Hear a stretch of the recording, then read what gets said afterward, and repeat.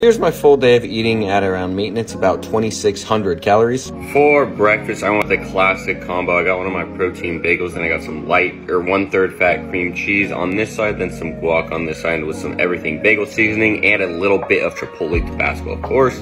Delicious. Having a couple of these protein cinnamon rolls I made because I've got a bunch left over. Then I went in with about a serving and a half of Ore-Ida golden fries and 2 chicken drumsticks from Costco. Couldn't fucking decide which fry I wanted. Here is my pre-workout snacks, pretty much the same every day. You can't even see because this bowl is so deep, but it is rice cake cereal.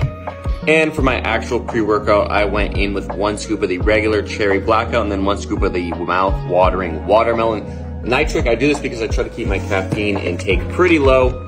For my next trick, I got a big bowl of like loaded fries. Instead of fries, I used some like protein breadsticks I had just because I've got like 40 of those things and I cannot get rid of them.